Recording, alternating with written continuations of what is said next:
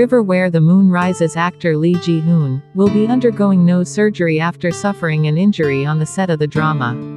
According to reports on June 29, Lee Ji Hoon is getting surgery to treat septum curvature at Sana Medical Center in Seoul. A septum curvature is a condition in which the septum is bent, causing dysfunctions related to the nose. The actor suffered a nose bone injury while filming an action scene for KBS Monday-Tuesday drama, River Where the Moon Rises.